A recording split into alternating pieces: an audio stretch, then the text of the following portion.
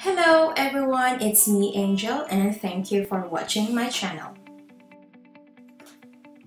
Welcome to another brand new makeup video, and I'm gonna show you how I created this makeup look.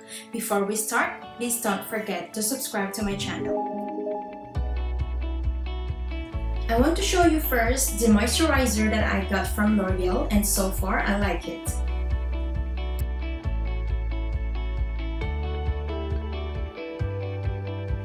Let's go straight ahead to the eye look, and this is the cut crease technique. I selected orange tones from lighter to darker shades. I'm using Tarte concealer to cut the transition shade, and I'm shaping it just above the actual lid, so it looks like I have a bigger lid.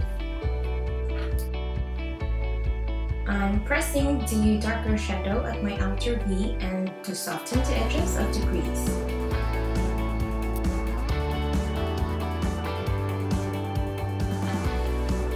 I pick up again the orange to create transition of my peachy shimmer that I'm applying on top of the concealer.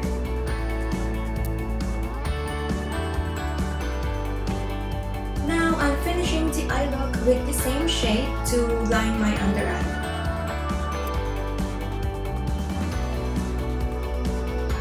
There you have it guys, my simple cut crease tutorial with peachy tones, and hope you enjoyed this video, and leave a comment if you want an in-depth makeup tutorial. Thank you for watching and see you on my next one. Have a good one. Bye!